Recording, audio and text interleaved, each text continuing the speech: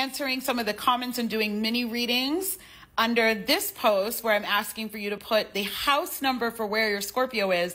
And everyone's like, how do I find it? So, okay, first thing you're going to do is you're going to go to astro-charts.com, or you can go to astro.com, or you can go to whatever app you want to pull up your own birth chart.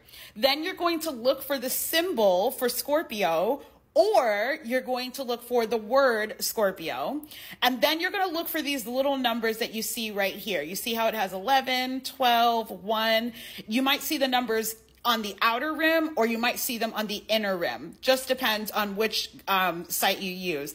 And then as you can see here, Scorpio for me is over my 11th house of community, which is why when the new moon goes into Scorpio, it's going to be in my house of community, which is why I'm opening up my community, because it'll make it much easier for me to get sales. And that's how it works. You saw how I just did that? Okay, that's what I do on a consistent basis in order to help me to manifest. I look at where the full moon or the new moon is going to be in my chart, and then I align what I'm doing with the universe, making it easier for me to know when to move, when to launch, when to talk to my boyfriend about maybe something that's a little difficult.